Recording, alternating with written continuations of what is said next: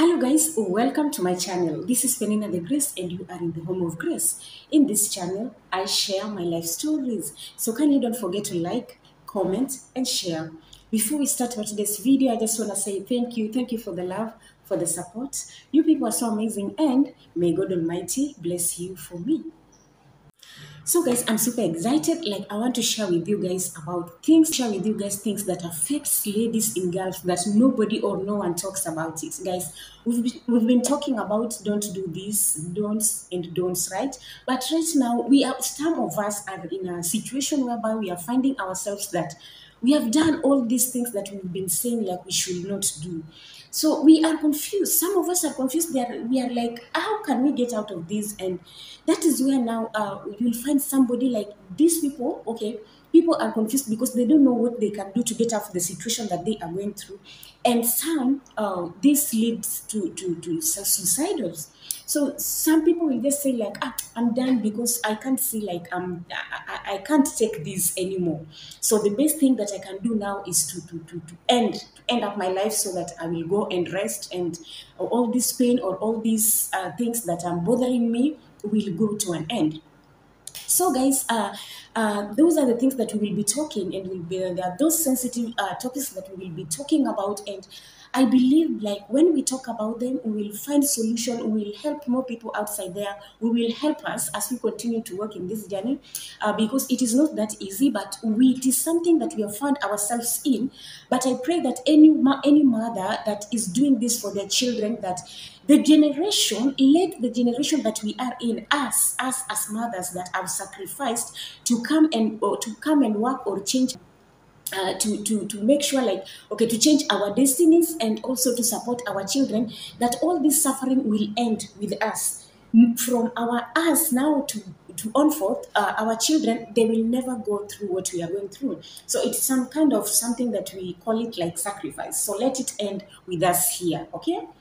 So in today's video, I want to talk about rudeness. Like, I don't know if you've discovered like the way you came back from home and the way you are going, or the way you are continuing with your job. You find like there are some things like you are not used to. Okay, you are not doing them before, but right now you find yourself that you are doing them. And what can be the problem? I want to tell you, girl, like the problem is, remember, the way you were brought up, especially as Africans, the way we are brought up is different with other people. Every country or every nationality, they have their own culture. They have their own culture. So when you are leaving your country and coming to another country, I believe you are going to adapt some of the things that they are doing. Okay, their culture. Okay, you will adapt the way they speak. You will adapt the way they behave. You know, they will adapt. You will adapt the way they dress. Yeah. So you will adapt everything because now these are the people that you are staying with. I want you to know that. So about the rudeness, because everybody is just saying like girls that are working in Gulf are not good at all. They are very rude. They are very rough, which I can agree with them that we are rude. But it is because of, should I say, because people that we are working for are rude as well. So it is something that we are adapting. You know, something like respect is what you give is what you get. So if you give me that respect, or the way you talk to me, that is the way I will talk back to you. So if you yell, like you keep on yelling and yelling to me, I'll be scared at first. I will be scared at first, and after quite some time, after I adapt that yelling of yours, I will also start yelling, because this is how now I will find myself now. My body will be reacting, will get used to it, will tell me like, this is how we should talk, because I'm used to now. That fear is gone, so I'm used to it. So I will find I myself also yelling and shouting. Okay, let us take it this way. Now, in this country, kids normally call people with sort of names. They can call you with sort of names, and not only even kids, even their parents. Somebody can just come and call you kelp, which means a dog, or haiwana, which means an animal. So in our country, we can't call somebody like a dog. That you can't. And it is something that will be heavy in your mouth to take it out. You will feel like, no, it is wrong. But when you come to this side, I'm telling you, that is their greeting. Huh? Somebody will just wake up in the morning, yeah, I wanna shake. And you will just feel like it is, they don't see anything bad in it. So because you the way you are brought, you knew like calling somebody an animal is an abusive language, you can't use it. But when you come this side, you find like kids are calling you that name, you will be like, what is happening? So as time goes by, you will see, it is normal, because they will be calling their parents will be calling their children with this sort of names, and these children will also be calling their parents with these sort of names. So what of you are just a house help? So you too, you will be falling in the same trap, because now it is like a rhythm of language. This is what is being done here actually. So you will be like, you throw, they throw, you say, they say. So you will find out like that is how you find yourself like you are rude. You are rude because the way these people talk. I think also makes it what contributes, it's because how the Arabic goes. It's some kind of the way some Arabic is a language, like I believe that when they speak, I don't know if they are using force. Is it force? Comment in the comment section below, why are they talking this way? I still fail to understand. So sometimes they have good intentions. They don't have bad intention at all. But because the words that, the way they pronounce those words, or the way the language is being spoken, maybe it is the cause of this thing that we feel like it's a rudeness. Though maybe it is not what people think.